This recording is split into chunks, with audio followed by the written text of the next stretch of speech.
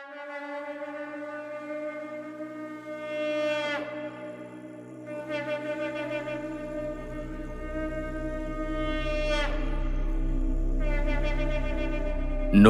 সকলকে, আমি সৌরভ রয়।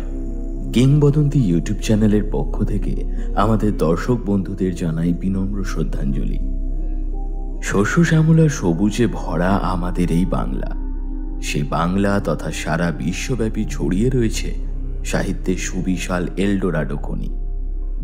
আর আমরা সেই খনি থেকেই বিশিষ্ট কিছু গল্প আপনাদের জন্য উপস্থাপনা করব গল্পগুচ্ছের মাধ্যমে। আমাদের চ্যানেলের আগের একটি গল্প তারানাথ তান্ত্রিক ও চারির মরণফাঁদ থেকেই আজকের গল্পের সূত্রপাত ঘটেছে। আপনারা আই বাটন প্রেস করে কিংবা ডেসক্রিপশন বক্স চেক করে অবশ্যই সেই গল্পটি শুনে আসবেন। প্রিয় শ্রোতা বন্ধুদের জন্য আমরা নিয়ে এসেছি ওই গল্পেরই দ্বিতীয় ভাগ, তারানাথ তান্ত্রিক ও মহাকাল রহস্য। লেখিকা সঞ্চারী রক্ষিতকে অসংখ্য ধন্যবাদ আমাদের পাশে থাকার জন্য। আজকের গল্পে তারানাথের চরিত্রে রয়েছেন বুবাই, গল্প পাঠ ও বিভূতির চরিত্রে শুভধর, কিশোরীর ভূমিকায় অভিজিৎ, দলমা লামা ইন্দ্রনীল এবং মহাকাল তান্ত্রিকের ভূমিকায় সৌরভ। এছাড়াও অন্যান্য চরিত্রে রয়েছেন নীল, দীপ্তিমান, সঞ্চারী, মৌমিতা, শুভ, সুচিস্মিতা, নীলাঞ্জন ও অভিষেক। শব্দগ্রহণ ও আবহ সঙ্গীতে ইন্দ্রনীল, প্রচ্ছদ অলঙ্করণে কৃষ্ণেন্দু মণ্ডল। গল্পে সূত্রধার আমি সৌরভ। শুরু হচ্ছে আমাদের আজকের গল্প, সঞ্চারী রক্ষিতের কলমে তারানাথ তান্ত্রিক ও মহাকাল রহস্য।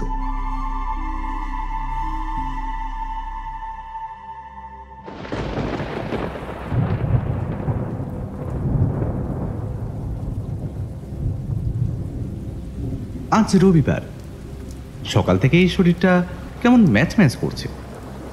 কাল রাতে অফিস থেকে বাড়ি ফেরার সময় প্রায় পুরোই ভিজে গেছিলাম আমি, তাই হয়তো এমন অবস্থা।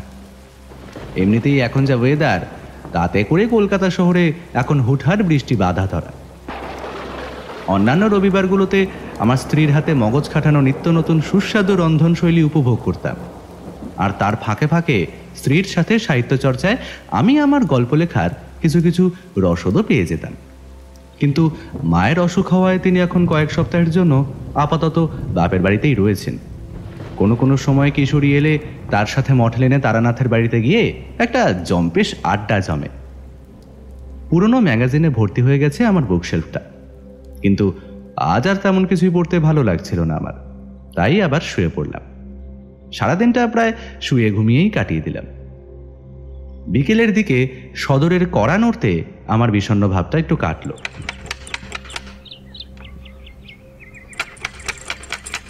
মনে মনে প্রসন্ন হলাম এই ভেবে যে এ নিশ্চয়ই কিশোরী, আর হলো ঠিক তাই। সদরের কড়া আটকে অন্দরে ঢুকতে ঢুকতেই সে বলে উঠল, কি ভায়া, বাড়ি আছো নাকি? আমি কোনো মতে বিছানা ছেড়ে উঠে ঘরের দরজাটা খুলে দিলাম।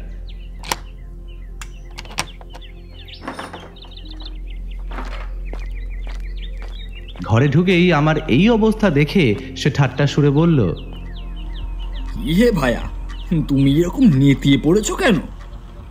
আমার কিছুটা রাগ হলো কিশোরীর উপরে। আমার শরীরের এই অবস্থা, তাও সে এরকম ভাবে আমাকে বলছে। অদ্ভুত তো।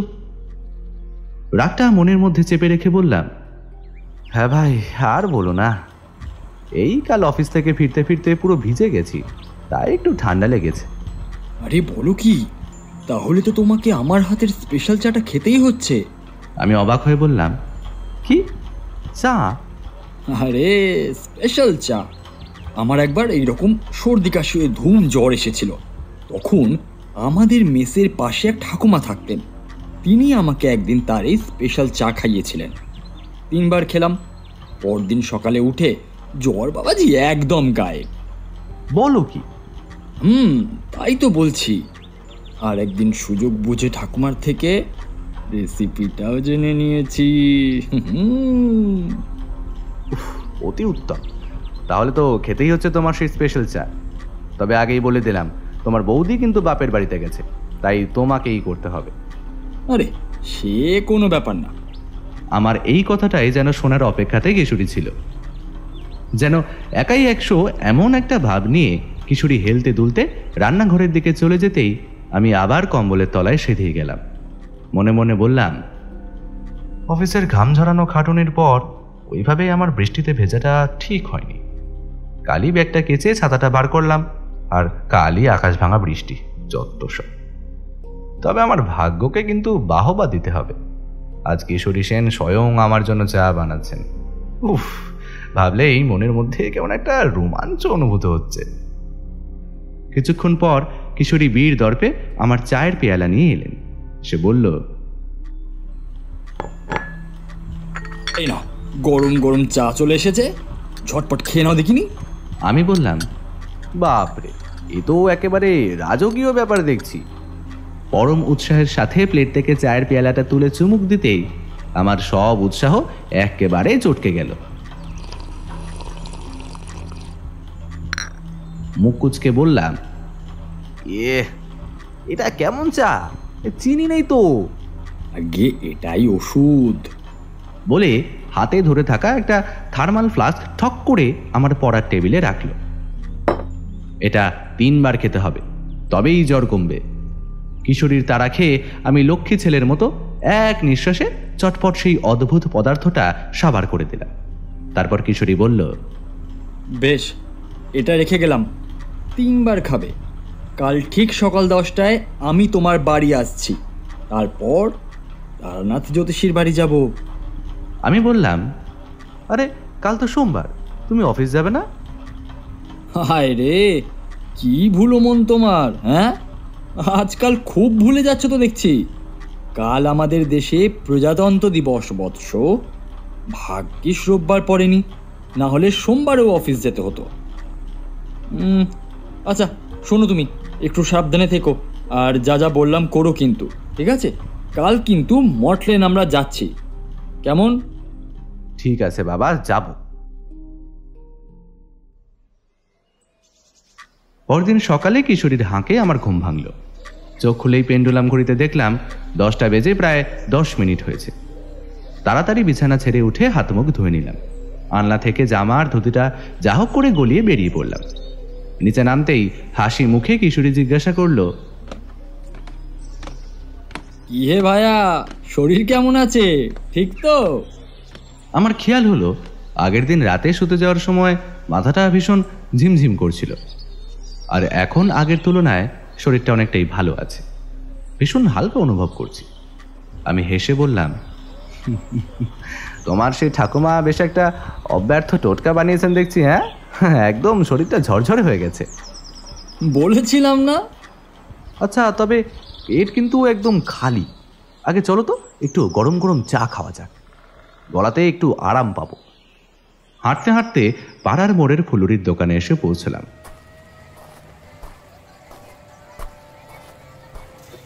দোকানে ঢুকে আমরা কাঠের বেঞ্চিতে বসলাম।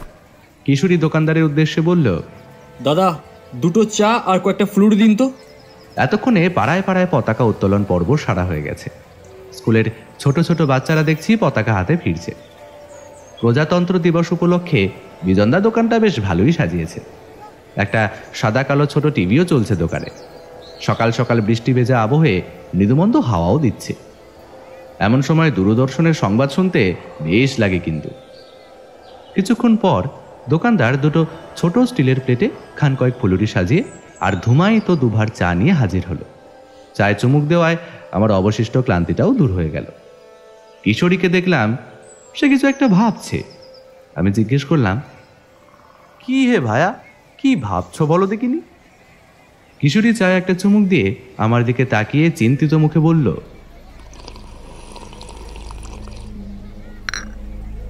আচ্ছা একটা কথা বলো তো, এই যে চারির বিপদের কথাটা তো শুনলে, তা সেই কথায় তুমি কি বিশ্বাস করো? আমি একটু ভাবলাম। আমার তারানাথের সব কথাই কম বেশি বিশ্বাস হয়, কিন্তু সেটা আমি কিশোরীকে কখনো বলিনি। কে জানে আমার মুখে এসব কথা শুনে আবার কি ভাববে। কিন্তু আজ প্রসন্ন মুখেই বললাম, হ্যাঁ মানে আর কি, কিছুটা বিশ্বাস তো হলো। আর তুমি বলো না, নিজের মেয়ের ব্যাপারে কেউ কি মিথ্যে কথা বলবে? তিনি আবার প্রমাণ হিসেবে ওই তামার ঘরটাও তো দেখালেন। আমার কথা শেষ হলো না, তার আগেই কিশোরী একটা বিরক্তির সুরে আমার দিকে তাকিয়ে ঘুরে বলল, আরে ধুর, আমি বলছি ওই যে মহাকাল তান্ত্রিক, সেটা কে, কি বা তার উদ্দেশ্য? সে কি সত্যি শেষের দিকে মারা গেছিল? কিছুই তো বললেন না আমাদের কেউ নি। আমি যখন জানতে চেয়েছিলাম উনি বললেন এত কথা এখন বলা যাবে না, এরপর যেদিন আসবে আমাকে একটু মনে করিয়ে দিও তোমরা, তখন শোনাবো। সেটাই জানতে খুব ইচ্ছা করছে জানো তো। একটানা প্রশ্ন করে থেমে গেল কিশোরী, শুধু আমার দিকে ফ্যাল ফ্যাল করে চেয়ে রইল। কথাটা আমারও যে মাথায় আসেনি তা নয়, কিন্তু সেটা কিশোরীকে বলতে পারিনি কখনো। শেষ দিন যখন তারানাথের বাড়ি থেকে ফিরলাম, তারপর 2 রাত্রির আমার ঘুম আসেনি। আজ কিশোরীর মুখে কথাটা শুনে আমি বেশ অবাকই হলাম। বললাম, একটা কাজ করা যাক কিশোরী, আজ তবে এই গল্পটাই শুনবো। চলো চলো চলো, যাওয়া যাক। চা খাওয়া শেষ করে দোকানদারকে দাম মিটিয়ে 1 প্যাকেট পাসিং শো কিনে এগিয়ে চললাম মঠ লেনের উদ্দেশ্যে।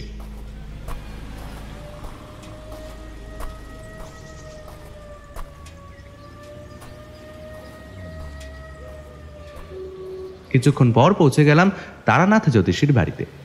হাঁক মারতেই দরজা খুলল তারানাথের মেয়ে চারি। আরে কাকা বাবুরা যে, আসুন আসুন, ভিতরে আসুন, বাবাকে ডাকি। চারি ভিতরে চলে গেল। আমরা এসেছি শুনে তারানাথ খুব খুশি হয়ে বেরিয়ে এলো, সাথে চারিও। চওড়া কপাল, টকটকে গৌরবর্ণের বছরাশির ধূর্ত প্রকৃতির এক লোক। তবে ধূর্ততার আড়ালে মুখে অল্প স্বল্প বয়সের ছাপও রয়েছে বটে। প্রায় 1.5 মাস আগে তারানাথের থেকে গল্প শুনে গেছি, তারপর আর খুব একটা এদিকে আসা হয়নি। আমাদের দেখে তারানাথ বলল, তোমরা এসেছো, ভালো করেছো। এখন তো কেউ সেরকম আর আসে না, তোমরাই মাঝে মাঝে আসো, একটু আধটু কথাবার্তা হয়, এটাই ভালো লাগে। হ্যাঁ এই আর কি, ওই অফিসের ফাঁকে একটু কাজের চাপ কমলেই ওই 2 বন্ধুতে চলে আসি। শ্বাস প্রশ্বাস নেওয়ারও তো একটা জায়গা দরকার নাকি? বেশ, তবে একটু জমিয়ে বসো দেখিনি। চারিমা, যা তো মা, এই তেলে ভাজা আর মুড়ি মেখে নিয়ে আয়, চা পরে দিবি। চারির সম্মতি জানিয়ে ভিতরে চলে গেল। কিশোরী বলে উঠল, ঠাকুরমশাই, বলছি আপনি তো আগেরবার মহাকাল তান্ত্রিক নিয়ে একটি আস্ত অভিজ্ঞতার কথা শোনালেন, যার জন্য চারি বিপদে পড়েছিল। আচ্ছা, এই মহাকাল তান্ত্রিকটি কে, মানে কি তার পরিচয়? তারানাথ একটা মলিন হাসি হাসল, বলল, সে অনেক কথা। আমি বললাম, আপনি বলেছিলেন যে ওই তান্ত্রিক নাকি মারা গেছিলেন। আমার কথা শেষ না হতেই হেসে উঠল তারানাথ। অত সহজ না তাকে পরাস্ত করা। তাহলে সেদিন তার পরিণতি কি হলো? তাহলে তোমার শেষ প্রশ্নের উত্তরটা আগে দিই। মনে হলো তারানাথ আমাদের প্রশ্নটা শুনে বেশ খুশি হয়েছে। দেখলাম তিনি মনে মনে কিছু একটা ভেবে পাসিং শো থেকে একটা সিগারেট বার করে ঠোঁটের ডগায় রেখে হুস হুস করে 2-3 টান ধোঁয়া ছাড়লেন।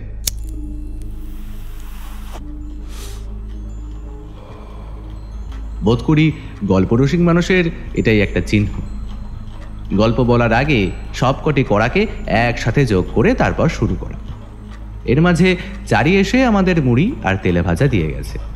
মুড়ির এক গরস মুখে নিয়ে কিশোরী চিবোতে চিবোতে তারানাথকে বলল,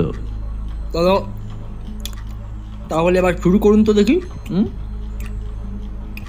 তারানাথ বেশ বিরক্তিসূচক ভাবেই কিশোরীর দিকে তাকিয়ে বলল, তোমাদের এখনকার ছেলেদের মধ্যে একটু ধৈর্য নেই দেখছি। পরিস্থিতি বেগতিক দেখে আমি তাড়াতাড়ি বলে উঠলাম, না না ঠাকুরমশাই, আপনি সময় নিন।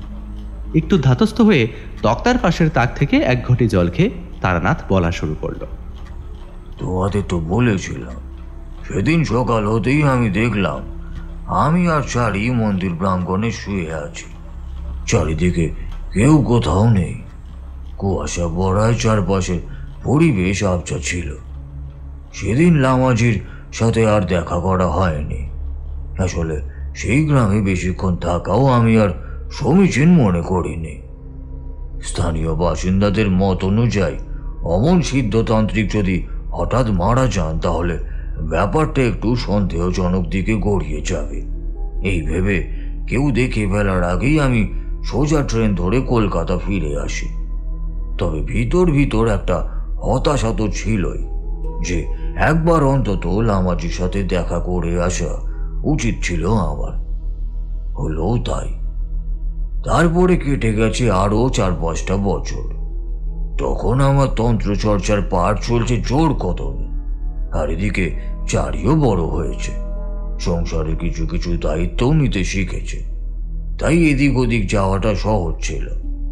একদিন তন্ত্র চর্চার সুবাদে কামাখ্যা মায়ের মন্দিরের দর্শন করতে গিয়েছিলাম নীলাচলের পাদদেশে।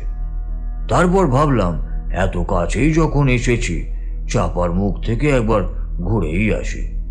ট্রেনে উঠে পরের স্টেশনেই নেমে গেলাম, নাম গুয়াহাটি।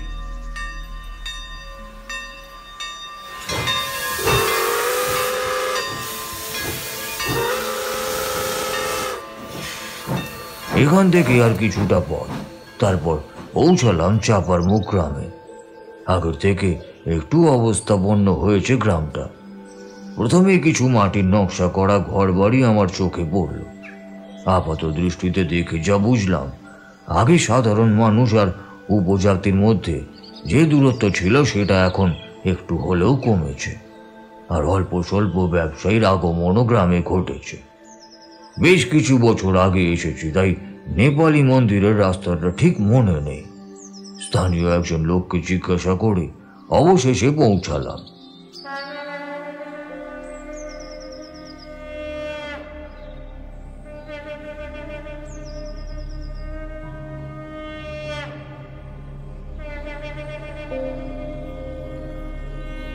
চীনা আদলের রং বেরঙের কারুকার্যে নির্মিত মঠের সিংহ দুয়ারে গৌতম বুদ্ধের সোনালী রঙের মূর্তি প্রতিস্থাপন করা রয়েছে। সিঁড়ি দিয়ে উঠতেই একটি বড় হল ঘরে এসে পড়লাম। একেবারে শেষ প্রান্তের দেওয়ালে রয়েছে 3টি বুদ্ধ মূর্তির কারুকার্য করা কুলঙ্গিতে সুসজ্জিত। মাঝের মূর্তিটি সব থেকে বড়।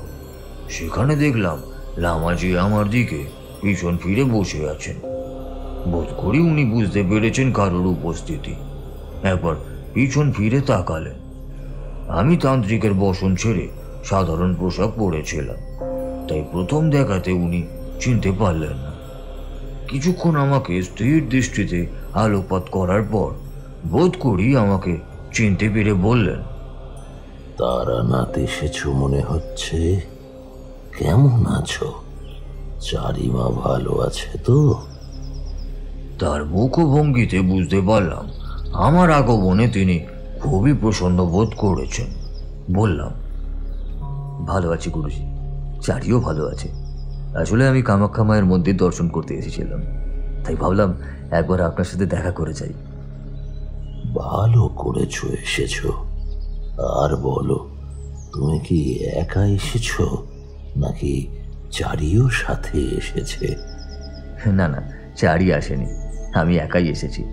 সে এখন বড় হয়েছে, বোঝদার হয়েছে, বাড়ির টুকিটাকি কাজকর্মও করে এখন। এই কথা শুনে তিনি বেশ খুশি হলেন।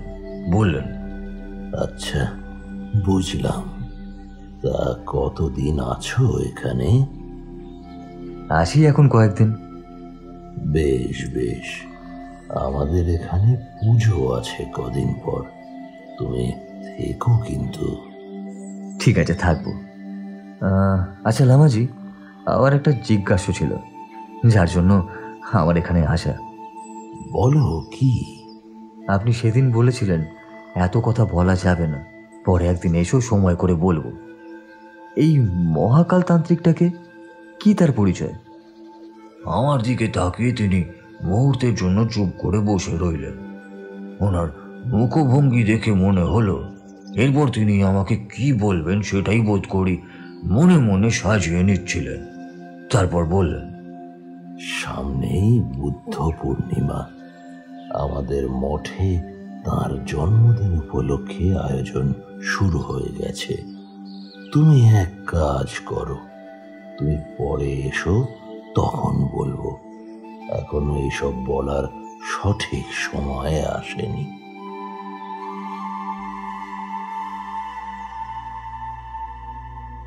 লামাজির মুখভঙ্গি দেখে বোঝার উপায় নেই যে তিনি বিরক্ত হয়েছেন নাকি খুশি হয়েছেন। আমার মনে হলো তিনি এড়িয়ে যাচ্ছেন আমার কথাটা। তার মানেটা কি? তার মানে আপনি জানতে পারলেন না যে কি হয়েছিল সেদিন? না, সেদিন জানতে পারিনি, তবে 3-4 দিন পর জানতে পারলাম। তারানাথের গল্প শুনতে শুনতে ইতিমধ্যে আমারও বেশ কৌতূহল জেগেছে, কারণ তিনিও আমাদের শেষের কিছু কথা এখনো বলেননি। কিশোরীর কৌতূহল তো ছিলই, এবার আমার জানার আগ্রহটাও বাড়ছে। এদিকে তারানাথ আবার বলে উঠল, যাই হোক, তবে তিনি আমাকে অনুরোধ করলেন উৎসবে থেকে যাওয়ার জন্য, তাই আমিও বেশি কিছু জিজ্ঞাসা করলাম না। এদিকে দেখতে দেখতে 3-4 দিন কেটে গেল। এবারে আমি আর গ্রামের কোনো বাসিন্দার বাড়িতে বা কোনো কালী মন্দিরে আশ্রয় নিইনি। লামাজির দয়ায় মঠের একটি ঘরেই আমি ছিলাম। ঠিক ছিল একদম বুদ্ধ পূর্ণিমার পরের দিন উৎসব দেখে কলকাতার উদ্দেশ্যে রওনা দেব, কিন্তু সেটা আর হলো না। দিনটা ছিল শনিবার। পৌষের শীতের দুপুরে আমি বাইরের গাছতলায় বসে আছি, এমন সময় একজন সুদর্শন যুবক এসে আমার সামনে দাঁড়ালেন। উজ্জ্বল গৌরবর্ণের চেহারায় টকটকে মেরুন বসন বেশ ভালোই মানিয়েছে। কপালে চুলের লেশ মাত্র নেই। আমাকে বললেন, গুরুজি উপরে আছেন, আপনাকে একবার ডাকছেন, কোনো জরুরি দরকার মনে হয়। আমি তাড়াতাড়ি ওপরে গেলাম। ছাদের ঘরটাতে অন্ধকার করে বসে আছেন লামাজি, তবে একটা হালকা আলোর রেখা জানলার ফাঁক ফোকর দিয়ে ঢুকছে। আমি তাকে কিছু জিজ্ঞাসা করতে যাব, তার আগেই তিনি বসার জন্য আমাকে সামনের বেঞ্চটার দিকে ইঙ্গিত করলেন। আবার বিপদ ঘনিয়ে আসছে।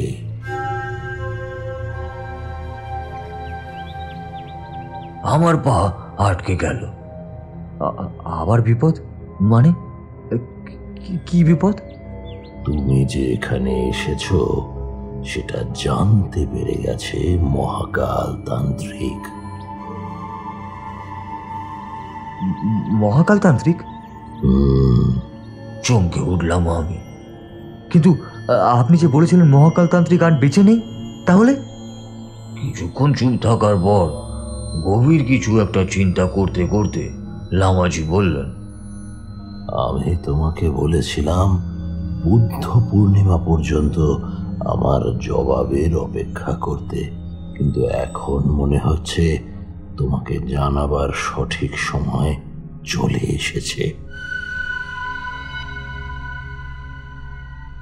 অনেকক্ষণ গল্প বলার পর তারানাথ চুপ করে গেল। আমি দেখলাম কিশোরী অধীর আগ্রহে চোখ ছানা বড়া করে তারানাথের দিকে চেয়ে বসে রয়েছে। আমি বুঝতে পারছি কিশোরীর মনের অবস্থা, কারণ এই একটা প্রশ্নের উত্তর শোনার জন্য তারানাথের বাড়ি যাব বলে একেবারে উদ্গ্রীব হয়ে উঠেছিল কিশোরী। আমি কিছুটা আন্দাজ করেছিলাম মহাকালের মৃত্যু নিয়ে কিছু তো একটা রহস্য লুকিয়ে আছে। গল্প বাজলো কিনা, তাই আগের বারেই পুরো ঘটনাটা তারানাথ খোলসা করেননি, যাতে শ্রোতা হিসেবে আমাদেরও গল্প শোনার খিদেটা বাড়ে। না, কৌতূহল যে একেবারেই নেই তেমনটা নয়, তবে কিশোরীর ওই রকম অদ্ভুত মুখভঙ্গি দেখে যে কারোরই হাসি পাবে। তারানাথ কিন্তু গল্পের মাঝে উল্টো পাল্টা কথাবার্তা একদমই পছন্দ করেন না, তাতে করে নাকি তার গল্পের খেই হারিয়ে যায়। আমার মনে হলো তিনি চাইছেন আমরা তাকে কিছু জিজ্ঞাসা করি। আমি জিজ্ঞাসা করলাম, কি বললেন লামাজি? তাহলে কি মহাকাল তান্ত্রিক বেঁচে আছে? হ্যাঁ, বেঁচে আছে। তবে আপনি যে বললেন লামাজি বলেছিলেন ওই শক্তিশাল ঘাড়ে বিধিয়ে দিতে পারলেই সে নাকি মারা যাবে। তোমার এই কথাটা আমি ওনাকে জিজ্ঞাসা করেছিলাম, তখন তিনি বলেছিলেন, আমি তো তোমাকে আগেই বলেছিলাম ও কোনো সাধারণ মানুষ নয়, বরং একটা নেতিবাচক শক্তি মাত্র। এই যে ভূত প্রেত অপদেবতা ডাকিনী যোগিনী যেমন হয়, ওকে পরাস্ত করা অত সোজা নয়। হ্যাঁ, আমি বলেছিলাম তোমাকে, কারণ তখন চারিকে বাঁচানোটা আমাদের কাছে বেশি গুরুত্বপূর্ণ ছিল। মন্ত্রতন্ত্রে তার শক্তি কেবল কিছু সময়ের জন্য হ্রাস পেতে পারে, কিন্তু তাকে সম্পূর্ণ নিশ্চিহ্ন করা সম্ভব নয়। আমি একটু ভেবে বললাম, কিন্তু সব সাধনা তো অনেকেই করেন, তবে উনি এত শক্তি কোথা থেকে পেলেন যাতে তিনি অপরাজয় হয়ে উঠেছেন? মহাকাল তান্ত্রিকের আসল পরিচয় যে কি সেটা সঠিকভাবে কেউ বলতে পারে না। বাংলাদেশের কুমিল্লা জেলার এক অজানা গ্রামে হয়তো তার জন্ম। আমি তার ব্যাপারে জানতে পারি আমার গুরুজির থেকে। আমাদের গ্রামে তখন রাস পূর্ণিমার মেলা বসেছে। প্রত্যেক দিন বহু লোকের ভিড় হতে থাকে।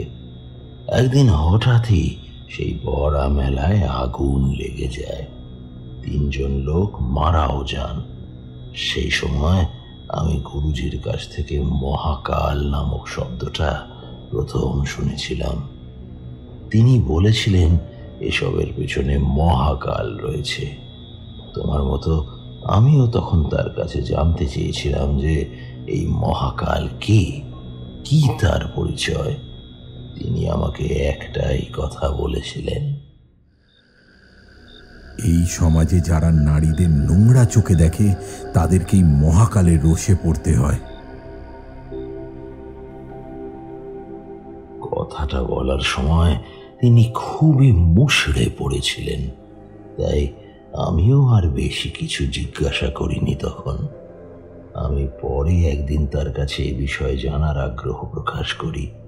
তখন তিনি আমাকে বলেছিলেন, আসলে মহাকাল নয়, তার বাল্য নাম ছিল প্রহ্লাদ, এক অব্রাহ্মণ ঘরের সন্তান।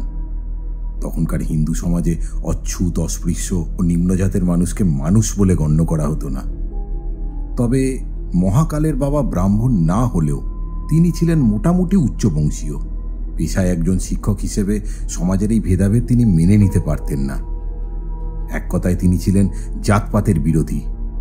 শেষমেশ সমাজে এক অচ্ছুত নারীকে বিবাহ করেই তিনি তার জীবন ও পরিবারে কালো অভিশাপ ডেকে এনেছিলেন। তিনি জাত ধর্ম না মানলেও গোটা সমাজ তো জাত ধর্ম মেনে বসে আছে, তাই তার এই কার্যকলাপকে কেউ মেনে নিতে পারেনি। তিনি যে পাঠশালায় ছোটদের পড়াতেন সেখান থেকে তাকে বহিষ্কার করা হয়। জাত খোয়ানোর জন্য তিনি ত্যায্যপুত্রও হন। এমনকি একটা মানুষের সমাজে বেঁচে থাকার জন্য যে সকল সুযোগ সুবিধা থাকে সেই সব থেকেও বঞ্চিত করা হয় তাকে।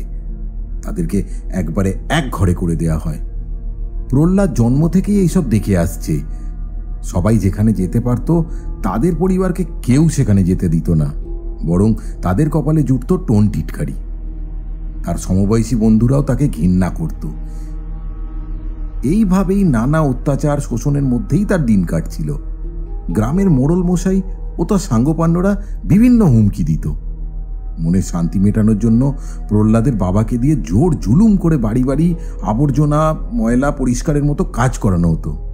তাকে হুমকিও দেয়া হয়েছিল, এ কাজ করবি না তো তোর বউকে আমার সাথে রাত কাটাতে হবে।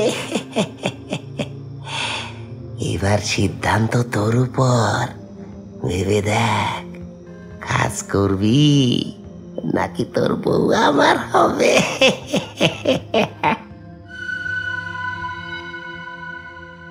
স্ত্রীর সম্মানহানি হওয়ার ভয় তিনি তার জীবনের শেষ পর্যন্ত এইসব করে গিয়েছিলেন। তার যতটুকু আর্থিক সম্বল ছিল সবটাই তার মৃত্যুর পর কেড়ে নেয় গ্রামের দিগ্গজেরা। এদিকে স্বামী মারা যাওয়ার পর একদিন রাতে গ্রামের সব লোকজন মশাল হাতে প্রহ্লাদের বাড়ি ঘিরে ফেলে। গভীর ঘুমের মধ্যে থেকেই বাইরের লোকজনের চিৎকার শুনতে পান। যাতে প্রহ্লাদের ঘুমের ব্যাঘাত না ঘটে সেই ভেবে তিনি ঘরের দরজা বন্ধ রেখে বাইরে বেরিয়ে যান। বেশ অনেকক্ষণ পর খুব জোরে জোরে কারোর গোঙানির আওয়াজ শুনতে পেয়ে বাইরে চলে আসে প্রহ্লাদ। তারপর তারপর কি হয়েছিল লামাজি? লামাজি কথা থামিয়ে আমার মুখের দিকে তাকালেন, বললেন, খুন।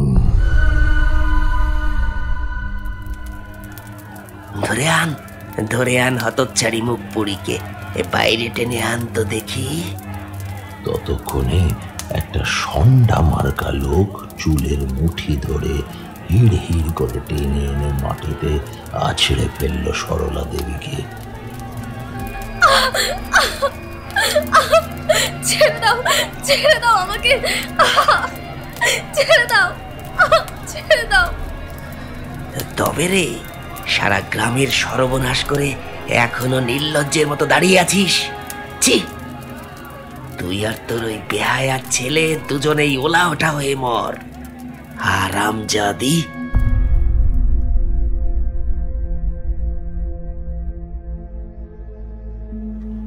কিন্তু কিন্তু হঠাৎ কি হলো গ্রামবাসীদের যে তারা এইভাবে কটূক্তি করছে? আচমকাই কিশোরী প্রশ্ন করে উঠল। আমি মন্ত্রমুগ্ধের মতো তারানাথের কথাগুলো শুনছিলাম। এই প্রথমবার দেখলাম কিশোরীর এমন প্রশ্নে তারানাথ বিরক্ত হননি। তার কথায় সম্মতি জানিয়েই তারানাথ বলল, আমি এই প্রশ্নটাই লামাজিকে করেছিলাম। তিনি বলেছিলেন তখনকার দিনে স্বামী মারা যাওয়ার পর নারীদের কোনো লোকবল থাকতো না, তাই মোড়ল সরলা দেবীকে কাছে পাওয়ার একটা ছুতো পেয়ে গেছিল। যেহেতু তিনি অস্পৃশ্য, তাই স্বামী মারা যাওয়ার পর লাঞ্ছনা ছাড়া কিছুই জুটত না তার। কোথাও ঠাঁই পাচ্ছিল না বলে দুটো পয়সা রোজগারের আশায় তাকে এলোপাথারিভাবে ঘুরে বেড়াতে হতো। সেই সুযোগে একদিন মোড়ল প্রহ্লাদের বাড়ি আসে এবং তাদেরকে গ্রহণ করবার ইচ্ছা প্রকাশ করে বলে, শোন, এই গ্রামে তুই মাথা উঁচু করে বাঁচবি, আমার নিজের বাড়িতে থাকবি, বুঝলি কি না? তবে আমার একখানা শর্ত আছে। কি কি কি শর্ত? কি শর্ত হুজুর? যদি তুই আমার সাথে একটা রাত কাটাতে পারিস, তবে তোর আর তোর ওই পোলাটার দায়িত্ব আমার। আর যদি না মানিস, তুই গায়ে তোর থাকার জায়গা নাই। বল, পারবি?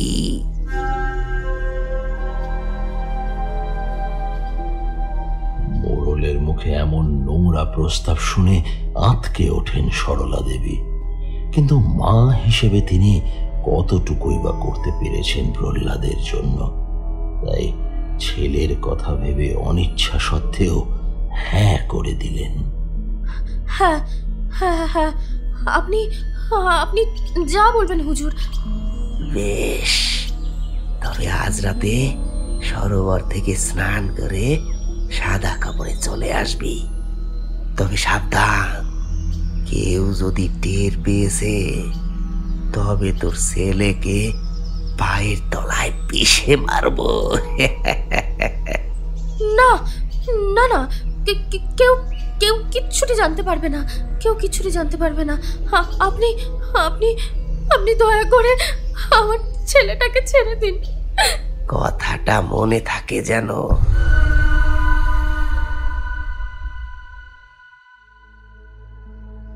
দরজার আড়াল থেকে কথাগুলো শুনেছিল প্রহ্লাদ, কিন্তু রাত্রি যাপনের পরও সেই মোড়ল তার মাকে গ্রহণ করেনি, বরং জুটত লাঞ্ছনা।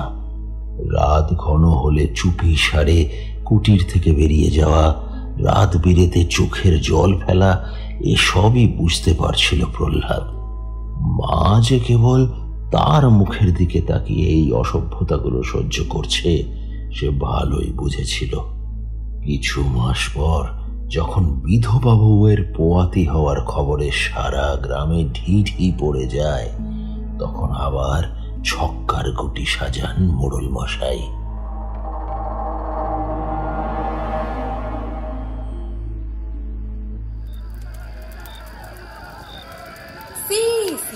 আমাদের মান সম্মান রাখলি না গা? তোর জন্য তো দেখছি আমরা পটল তুলেও শান্তি পাবনি রে। বেদবা হই সেটা এমন মেলে শুভ না। এইটা রাখার জন্য আমি বেঁচে আছি? মুখ পুরি বেহারা, বলি একটু বাঁধলি নে রে তোর, হ্যাঁ? মরণের পর তো নরকেও ঠাই পাবিনি, তাই বললি নিজের পয়লাটার কথাও একবার ভাবলিনি? হ্যাঁ, এ কেমন মেয়ে মানুষ লো? আপনি একটা বিহিত করেন মোড়ল মশাই। বাইরের চিৎকার শুনে ততক্ষণে বাইরে বেরিয়ে এসেছে প্রহ্লাদ। দরজা পেরিয়ে মাটির দালানে আসতেই সে দেখতে পায় মাকে। ততক্ষণে মাটির ধুলোতে লুটিয়ে পড়েছেন সরলা দেবী। গ্রামের সকল মেয়ে বউরা যার বাড়িতে যা কিছু ছিল লাঠি সোটা সব নিয়ে ঘিরে ধরেছে তাকে। ক্রোধে ফেটে পড়ছে সকলে। কিছু বুঝে ওঠার আগেই দরজার পাশে দাঁড়িয়ে থাকা প্রহরী দুজন মোড়লের নির্দেশে চাবুকের মতো শক্ত দড়ি দিয়ে বেঁধে ফেলে তার শরীর। মা বাঁচাও। আপনারা ছেড়ে দিন ওকে, আপনারা ওকে ছেড়ে দিন।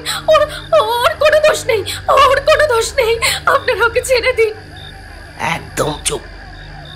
মোড়ল সরলার মাথার উপর জুতো দিয়ে চাপ দিলেন। তুই জুতোর তলায় ছিলি আর জুতোর তলাতেই থাকবি।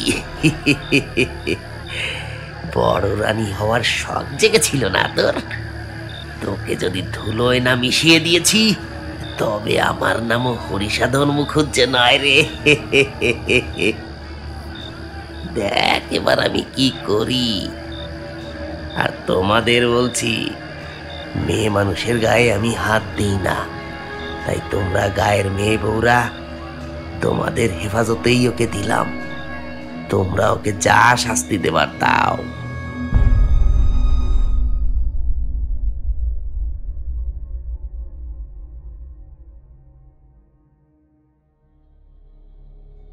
কিন্তু লামাজি, কেউ কি জানলো না এর পিছনে ওই মোড়লের দোষ আছে? সরলা দেবীকে হুমকি দেওয়া হয়েছিল। পুরুষের দোষে কি কিছু এসে যায় তারানাথ? যারা জানলো না তারা জানলো না, আর যারা জানলো তারাও মোড়লের জমিদারিত্বের ভাগ বাটোয়ারায় নিজেদেরকে সামিল করার লোভে সরলারই দোষ দেখতে পেল। তবে একটা কথা কি জানো তো তারানাথ, নারী একমাত্র নারীর শত্রু।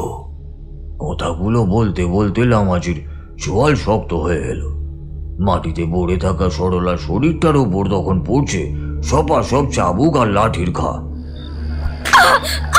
বাঁচাও, আমাকে বাঁচাও, আমাকে বাঁচাও, আমাকে বাঁচাও।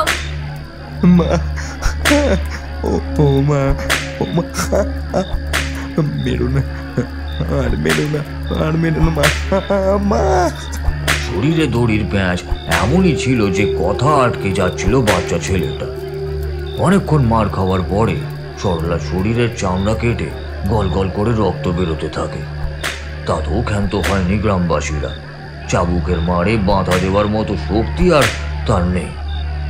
একবার অতি কষ্টে মাথা তুলে ছেলেটার দিকে তাকালো, দেখলো দড়ি পেঁচানো ক্লান্ত শরীরে দাওয়ায় হেলান দিয়ে বসে আছে প্রহ্লাদ স্থির দৃষ্টিতে। তারপর চাবুকের ঘায়ের ব্যথায় একসময় কথা বলারও শক্তি হারিয়ে ফেললেন তিনি। মাটিতে শুয়ে চোখ বুঝে মৃত্যুর প্রহর গুনছিলেন। ঈশ্বর, আমাকে আমাকে টেনে নাও, আমাকে টেনে নাও তোমার কাছে। আর আর আর এ কষ্ট, আর এ কষ্ট সহ্য করতে পারছি না। আমার আমার ছেলেটাকে রেখে গেলাম। তুমি তুমি তুমি দেখো, তুমি দেখো এর প্রতিশোধ, এর প্রতিশোধ ও একদিন ঠিক নেবে। তুই আশীর্বাদ কর, আশীর্বাদ কর। আর বলতে পারলেন না শেষের কথাগুলো। কেমন যেন করে উঠল সারা শরীরটা। উগড়ে দিলেন রক্ত গ্যাঁজলা। ওই ছোট ছেলেটা হয়তো মায়ের মনের কথা বুঝতে পেরেছিল। প্রতিশোধ, হ্যাঁ হ্যাঁ প্রতিশোধ। হয়তো সেই লোকগুলো তাকেও প্রাণে মেরে ফেলতো, তাকে তো বেঁচে থাকতেই হবে। পাশে পড়েছিল একটা জং ধরা ছুরির ফলা, হয়তো হয়তো এদেরই আনা অস্ত্র। শরীরে হাজার ব্যথা সত্ত্বেও বুকে ভর দিয়ে এগিয়ে গেল প্রহ্লাদ। দাঁত দিয়ে কামড়ে ধরল ছুরির ফলাটাকে, বসিয়ে দিল বুকের ওপরে দড়ির প্যাঁচে। তখন সবাই তার মাকে খুন করাতে মত্ত হয়ে উঠেছে। কেউ এদিকে খেয়াল করেনি দড়ির শেষের বাঁধনটুকু কাটার পরই পা টিপে টিপে দেওয়াল ধরে এগোতে থাকল। চোখের জল এখন শুকিয়ে গেছে। খানিকটা দূরে সব আওয়াজ হচ্ছে। মৃত শরীরটার ওপর চাবুক মারতে মারতে মাটিতে বসে হাঁপাচ্ছে লোকজন। রক্তগঙ্গা সোনালি বালির সাথে জমাট বেঁধে কালো হয়ে উঠেছে। ও মোড়ল মশাই, এ তো বেঁচে নেই মনে হচ্ছে। এটাকে কোথায় ফেলবো? জি, এই একটা অরুচিকর কাজ। এখানে পৌঁছলে আমাদের সাধারণ মানুষের এই গ্রামে টেকা দায় হয়ে উঠবে। শিয়াল কুকুরে খেয়ে চারিদিকে ছড়াবে। এই, তোমরা দুজন এটাকে খাল করে ফেলে এসো। কিন্তু বাবু, বলছিলাম যে পুড়িয়ে দিলে হতো না? তাহলে এত ঝামেলা সব কি? খবরদার, আমার কথাই শেষ কথা। তুই চাকরের মতো থাকবি। দুজন পাহারাদার এসে কাপড়ে মুড়ে লাশটা নিয়ে গেল। থেমে গেলেন তারানাথ। তারপর তিনি যা বললেন সেটা আরো অবিশ্বাস্যকর।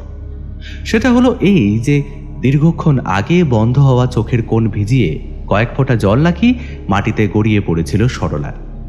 কিভাবে সেটা আমারও জানা নেই। শেয়াল কুকুরের ফেলে যাওয়া হাড় মাংসের অবশিষ্টাংশ খালপাড়ের আস্তা করে দিনের পর দিন থাকতে থাকতে নদীর জলে পচে একসময় নিশ্চিহ্ন হয়ে গেল। বড় রাস্তা দিয়ে গায়ে প্রবেশ করতেই লোকজনকে নাকে রুমাল চাপা দিয়ে রাস্তা পারাপার করতে হতো। এরপর কেটে গেছে বহু বছর। আপনারা একটা কথা জানেন কি? এই ঘটনার এক সপ্তাহ পর একদিন অমাবস্যার রাতে সেই মহিলা যিনি এসব কটাক্ষ করলেন না সরলা দেবীকে, তিনি মারা যান। শোনা গেছিল শরীরের সব রক্তই নাকি মুখ দিয়ে বেরিয়ে গেছিল। চিরসজ্জায় যাওয়ার কিছুক্ষণ আগেই স্বামীর কোলে নাকি মাথা রেখে তিনি বলেছিলেন, ওই মুখ পুরিটা গো, ওই আমাকে খেয়ে নিল গো।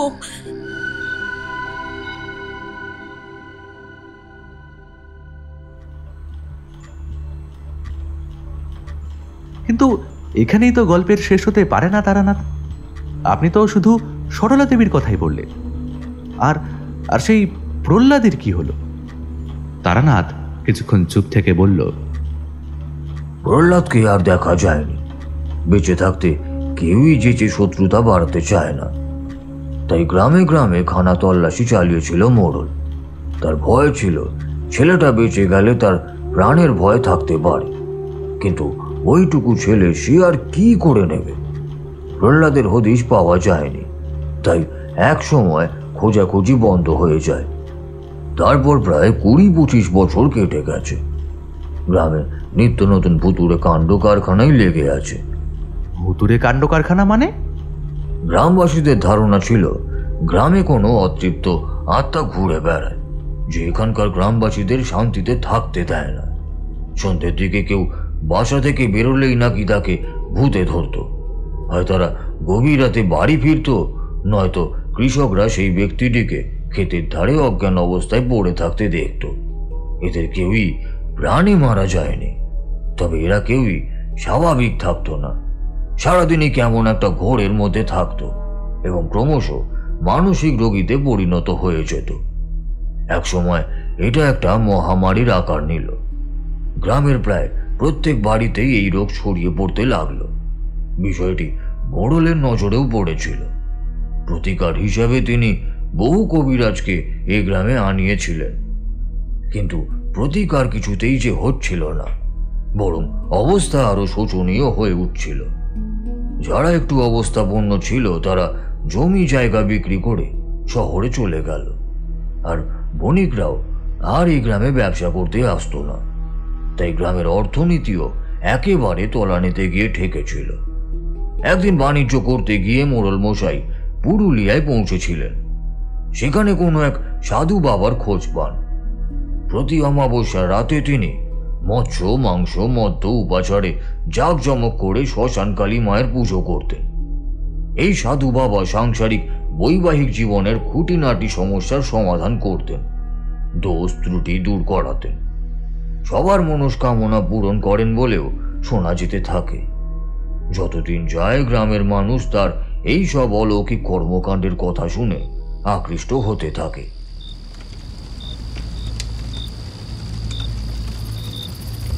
जयंती मंगलकाली भद्रकाली कपालिनी दुर्गा शिवा समोधात्री स्वाहा सुधा नमस्तुते।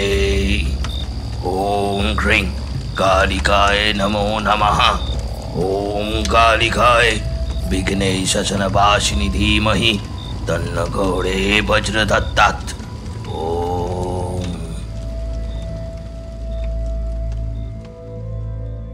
সাধু বাবার সান্নিধ্য পাবার জন্য মোড়ল একেবারে উদ্গ্রীব হয়ে উঠলেন।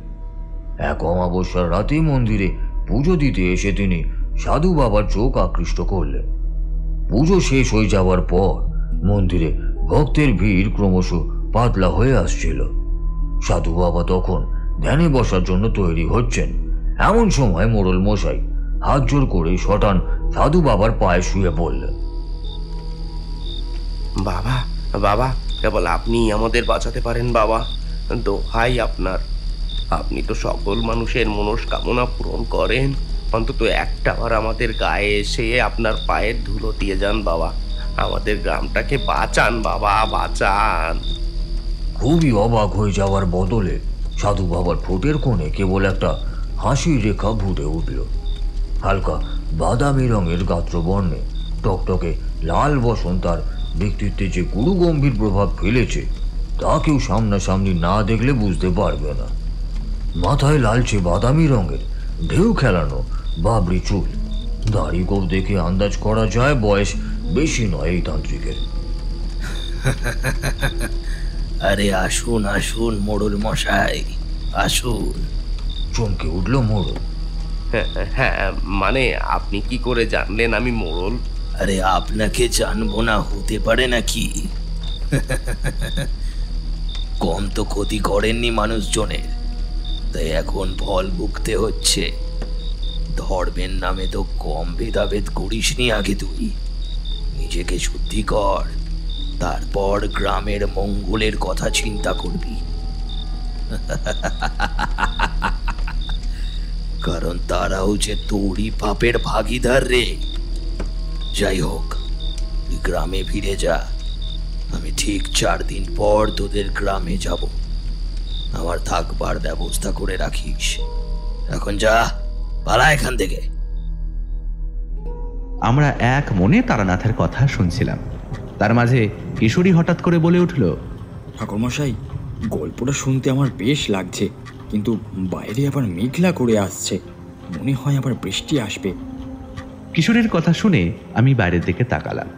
দেখলাম সত্যিই একরাশ কালো মেঘ এসে দিনের ঔজ্জ্বল্যকে নষ্ট করে দিয়েছে। একটু পরেই শুরু হবে আকাশ ভাঙা বৃষ্টি। কিশোরী আবার বলল, আজকের মতো আমরা তবে উঠি ঠাকুরমশাই। বাকি গল্পটা আমরা পরের সপ্তাহে এসে শুনবো, কেমন? আমি আর কিশোরী বেরিয়ে এলাম ঠাকুরমশাইয়ের বাড়ি থেকে। আসার আগে দেখলাম তারানাথের মুখটা বিষণ্ণ হয়ে রয়েছে। বোধ করি তারানাথ বেশ কষ্টই পেলেন পুরো গল্পটা না শোনাতে পেরে।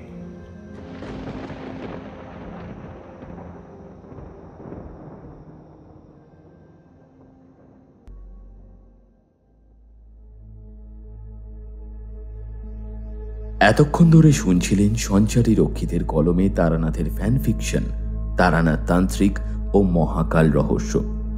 কেমন লাগলো আপনাদের এই নিবেদনটি অবশ্যই কমেন্ট করে জানাবেন। যদি আপনাদের ভালো লেগে থাকে তাহলে লাইক, কমেন্ট, শেয়ার এবং সাবস্ক্রাইবের মাধ্যমে আমাদের পাশে থাকবেন। দেখা হচ্ছে আবার পরের গল্পে। ততক্ষণের জন্য ভালো থাকবেন, সুস্থ থাকবেন। বিদায়।